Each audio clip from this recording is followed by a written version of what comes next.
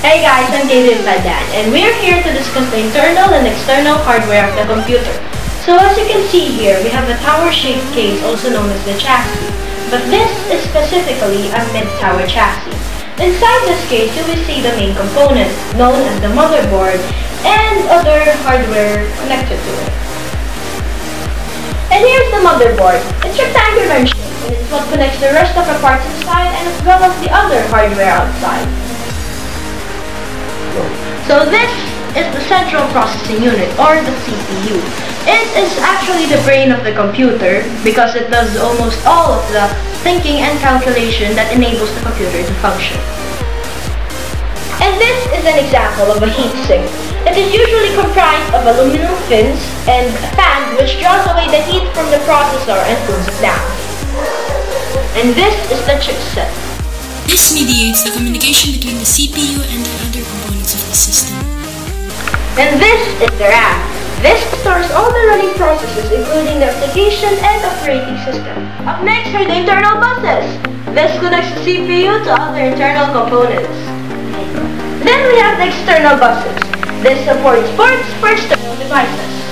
Here in the internal buses, you can find the North bridge for the RAM and PCI Express and the SATA for the disk drives.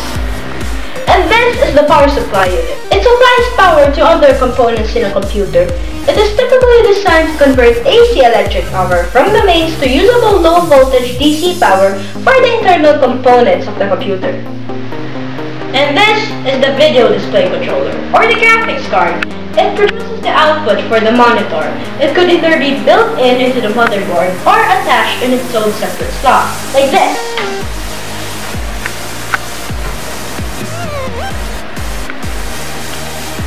And this is the sound card. It enables the computer to output sound to audio devices. Most computers nowadays have sound cards built into their motherboards, but most common users prefer to install separate sound cards for an upgrade, like this. Now we move on to the external hardware of the computer. First is the keyboard, which is one of the primary input devices used with a computer. It is very similar to a keyboard of a typewriter. It has letters, numbers, and other symbols in the computer. It can execute commands such as saving or printing files. Parts of a keyboard. First off is the typing keypad. It is at the center of the keyboard, which includes the space bar, the letters, and the numbers. It is the largest number of keys, and this is the area you use mostly when you do word processing. And this is the numeric keypad. It is usually located at the right side of the keyboard and arranged like a standard calculator. These are the function keys. It starts from F1 to F12. These keys are used for special purposes. And the special keys for the Alt, Control, Shift, and Tab. These keys enable specific functions.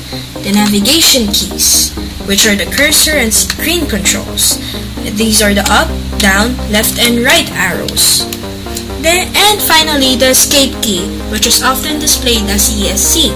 And it is located at the upper left-hand corner, and it is used to cancel operations. We have different kinds of keyboards. The gaming keyboard, the wireless keyboard, the internet keyboard, the compact keyboard, and the virtual keyboard. The second external hardware of the computer is the monitor. This is an LED monitor. Monitors are screens that display information of the computer. Next is the mouse. This is a gaming mouse. A mouse moves your cursor when you want to activate something. All you have to do is click so that it'll respond.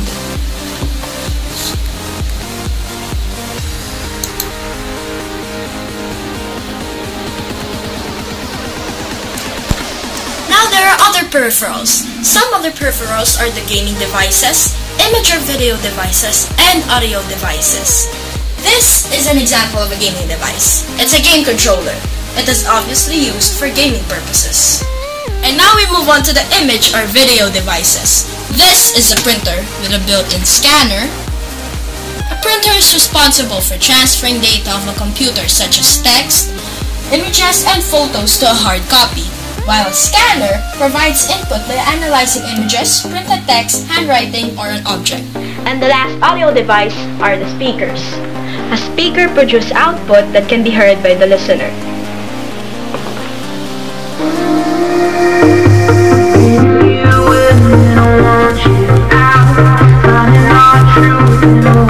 And now we move on to the storage devices.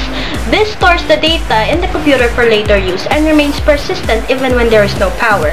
One example of this is the hard disk and the external hard drive. There are lots of types of removable storage devices, but I'll provide you with two examples. First is the flash drive, and the second is the DVD and CD-ROM and writer. And finally, we move on to the communication devices. One example of a communication device is the modem. The modem allows you to connect to the internet, and it is a contraction of the words modulator, demodulator. And last but not the least, the router. Not only is it a Wi-Fi router, but it is also a network hub. It is a significant network communication device that allows wired or wireless devices to connect to the internet. And those are the internal and external hardware devices of the computer. Thank you for watching.